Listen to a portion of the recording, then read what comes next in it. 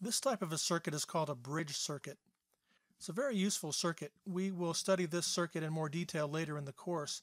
In fact, we will learn some more advanced techniques for handling a circuit like this, but for now we have enough tools in Ohm's law, Kirchhoff's current law, Kirchhoff's voltage laws to be able to solve this problem using the tools that we have already studied. And so, as usual, we should maybe start with trying to classify the circuit. We've looked at, so far, series parallel and series parallel. So can we classify it into one of these? Well, first thing we notice is its series. We notice that it has no minor nodes, so it can't be series. Then we see also that it has only principal nodes. We might be tempted at this point to say, oh, it's parallel. That is a characteristic of purely parallel circuits. However, it's not a unique characteristic, so we can't use that to define it. In fact, none of these branches are between the same two principal nodes, so we can say that it's not parallel. Since we have no components in series with each other and no branches in parallel with each other, it cannot be series parallel. In fact, this is what we call a bridge circuit, and we'll study this circuit in detail a little bit later in the course. But for now, even though it's not one of the three types of circuit configurations we've seen, we still can tackle it using the tools that we have at hand, Ohm's law and Kirchhoff's voltage and current laws. This is called a delta configuration, and we'll learn some more advanced techniques for solving this type of a circuit later in the course. But for now, let's take a look at what we're given and what we need to solve for. So, with the switch S1 open, 9.6 k ohms is measured between nodes A and B. So somebody has been kind enough to measure the total resistance of this circuit, and they've done it with the switch open. And as you recall, we always measure resistance with power removed from the circuit. So we'll write down, first of all, that we have the total resistance, which is what was measured, is 9.6 times 10 to the third ohms. We're also given that we have an applied voltage of 24 volts. Remember that I've suggested that we always look for some component in the circuit that we know two pieces of information about, and we could start there. Well, for the overall circuit, we know its applied voltage and we know its total resistance. We can then find, knowing those two things, we can use Ohm's law to find the total current. And the total current is going to be 24 volts divided by 9.6 times 10 to the third ohms, and we'll have I sub t. The total current is 2.5 milliamps. Now, since we've referred to a current, we should label it here. That's I sub t, and we calculate that to be 2.5 milliamps. So now let's look and see what we're asked to find in part A.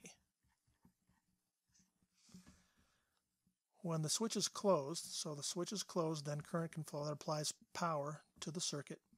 1 milliamp flows through the 8 k ohm resistor. Here's the 8 k ohm resistor. So we'll have 1 milliamp here.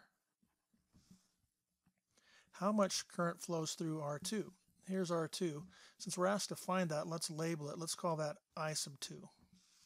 So in part A, we're asked to find I sub 2. Well, we take a look. We notice that here at node A, we have three currents associated with node A. I sub t coming in, we know its value. This current through the 8K coming out, we know its value, and the current we need to solve for coming out, which we don't know. So it's the only unknown of those three currents. So we can use KCL at node A. When we do that, we will have the current coming in, 2.5. That's all the current coming in. That's equal to the current going out, which is going to be 1 milliamp, and then plus I sub 2 is also coming out. So we have one unknown there. We can solve that for I sub 2. That's the current we're looking for. Subtract 1 from both sides. I'll get I sub 2 is equal to 1.5 milliamps, which is what I was asked to find.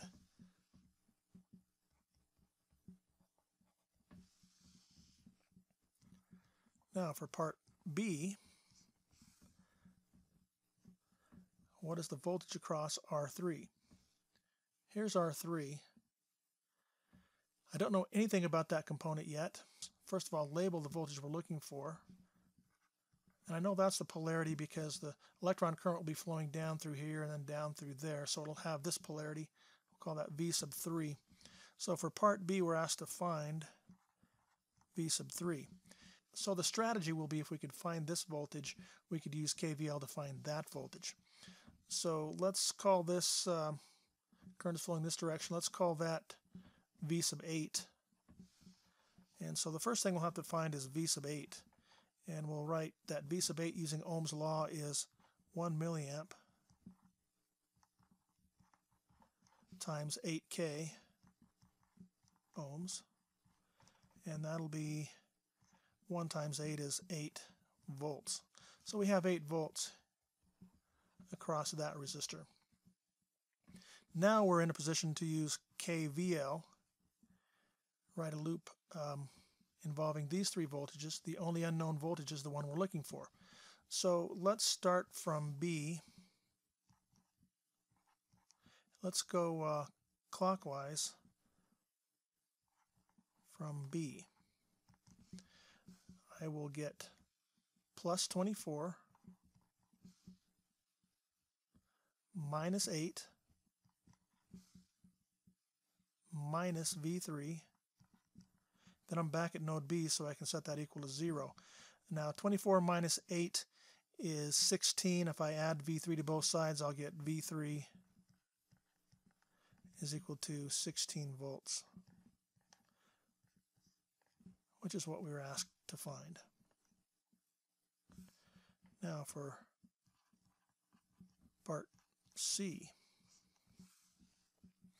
If R2 has 6 volts across it, here's R2, 6 volts, let's go minus plus 6 volts here.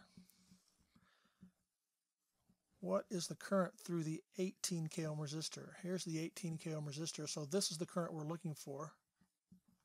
Let's call that I sub 18. So how could I find that? Well, let's label that minus plus V sub 18. Then notice that I know all the other voltages around this loop. So I could write a KVL loop to find that voltage if I knew all the other voltages. We just solved for V3, that's 16 volts. So I know all the other voltages except for my unknown. So I can use, first of all, KVL. Let's go clockwise from node B, and I would get 16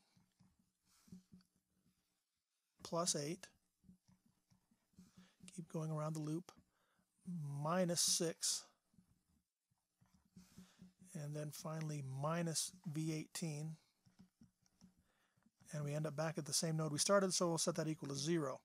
Now combining like terms over here and adding V sub 18 to the other side, I get V sub 18 equals 16 minus 6 is 10 plus 8 is 18 volts. So that's the voltage across here, 18 volts. So now that I know the voltage across that resistor, I know its resistance, I can find, then using Ohm's law, I can find the current. So I sub 18, the current we're looking for, is 18 volts divided by 18K ohms. And that's going to be 1 times 10 to the minus 3 amps, or that's going to be 1 milliamp. So 1 milliamp flows through the 18K. And that's what we were asked to find. For part D, what is the resistance of R5? Here's R5, and I don't know anything about that component. So if I knew the voltage across that component and the current through that component, I could use Ohm's law to find the resistance. And that's the strategy that I'm going to use. So I need to find this voltage. I will assume that the voltage has this polarity, Don't know that for sure. If I wrote it backwards, I'll get a negative sign on my answer. It'll be all right. And then this current, let's call that I sub 5. So I'm asked to find R sub 5. So first thing, can I find that voltage? Well, here's a loop. If I write a KVL loop here, I know that there are 3 voltages. I know 2 of them I can solve for the third. So I can write, let's call that node A. We can go KVL. We'll go clockwise from node A. So I'll start at A and go clockwise. I get minus 6 minus V5 plus 8 equals 0. Minus 6 minus V5 plus 8 equals 0. And I can solve that for V sub 5. Combining like terms here, negative 6 and 8 is negative 2. Move the negative V5 to the other side and I get 2 volts. So I have 2 volts across here. This voltage is 2 volts. If I could find that current now, I sub 5, then I could use Ohm's law. So it looks like if I look at this node, let's call it C, and if I have this current coming in and these 2 currents coming out, that's 3 currents. I know 2 of them I can solve for my current I sub 5. So coming in I have I sub 2, that's KCL at node C, and I have coming in I have 1.5 milliamps, and going out I have 1 milliamp, and I also have my unknown I sub 5. I can solve that for I sub 5, subtract 1 from both sides, and I get I sub 5 equals a half a milliamp, or 500 microamps. So that's I5 here is 0.5 milliamps.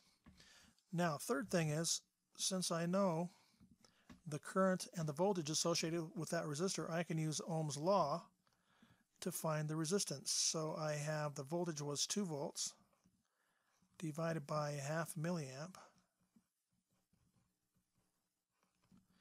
and dividing by half same as multiplying by 2, so I have 2 times 2 is 4 times 10 to the third, that'll be in ohms, or 4 k ohms. And that's what we were asked to find.